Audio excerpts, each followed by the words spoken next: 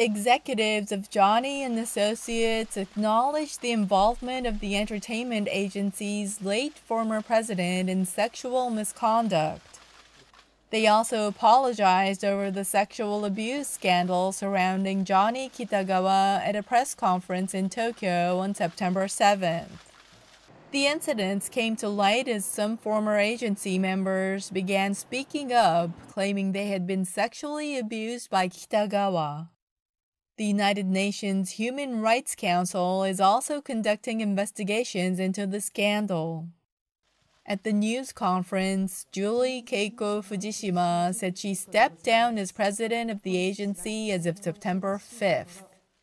She is succeeded by Higashiyama Noriyuki, a singer, actor, and member of the J-pop idol group Shonen Tai.